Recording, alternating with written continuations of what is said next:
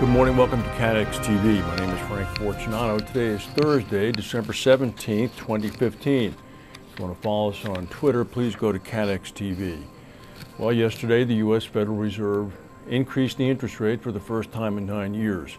The sky did not fall in fact, quite the opposite. Equity markets in the United States, starting there, went up immediately. The Dow Jones Industrial Average went up 224 points. It's already up about 55 points in trading, pre-trading this morning. Meanwhile, Asian indexes jumped significantly, as are the European indexes, currently still up. The U.S. increased its interest rate by 25 basis points. It comes in a strong signal to the market that the American financial authorities believe that the largest economy in the world is on a strong path to a secure recovery, and thus interest rates can increase. This apparently has had a very reassuring effect in global equity markets. Meanwhile, PricewaterhouseCoopers is coming out with some very sobering news for the London insurance and reinsurance markets. They're telling them that those markets are facing further, quote, significant price declines in premium, and that about 1 in 4 carriers may be forced to rely on their investment returns to make a profit, which is not good news, because even with interest rate increases of 25 basis points, investment returns are very squeezed, to put it mildly. This is the latest negative outlook for the insurance and reinsurance sector in 2016. The general expectation now is that it's going to be another down year.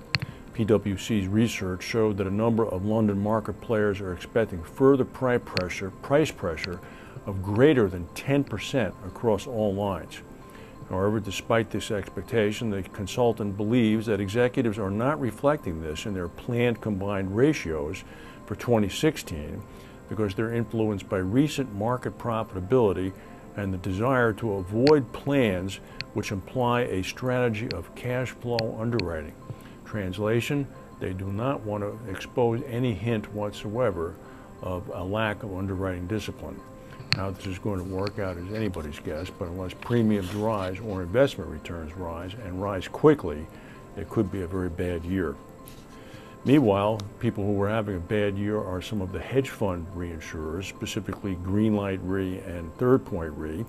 Bearish investors have piled on bets against a reinsurer started by hedge fund manager David Einhorn. The company's losses have climbed. Einhorn set the company up several years ago as a means to attract more business to his overall hedge fund. The difficulty, of course, is that if premium prices for reinsurance policies that Greenlight and Third Point, set up by Daniel Loeb, are actually decreasing, and the stock market returns of the overall hedge fund which owns the company are decreasing, it's very difficult for the overall entity to make a profit. And that's exactly what seems to have been happening. John Berger, who's a very well-respected industry executive in the reinsurance sector, who's also the CEO of Third Point, said, "I think there is just going to be a relentless pressure now almost everywhere on the margins." He said Third Point Re's LLC, the hedge fund, has a fantastic track record over a more than 20-year history, but even they are not immune to broader market movements. Does not help when the reinsurance entity simply just cannot obtain the kind of return that it needs because of the plummet in prices. Here's interesting news. The largest airline carrier in Asia by number of passengers, China Southern Airlines, has ordered 110 planes from Boeing Aircraft. It's about a $10 billion order. The Guangzhou-based carrier is going to buy a total of 80 Boeing 737-800 series planes, valued at about $7.24 billion, and they're also buying 30 737 MAX extended range planes for almost another $3 billion. Boeing said that China Southern's commitment is a solid endorsement of the popularity of the next generation 737 and 737 MAX. There was a sinking of a tanker, actually it was a cargo carrier off the coast of Indonesia this morning.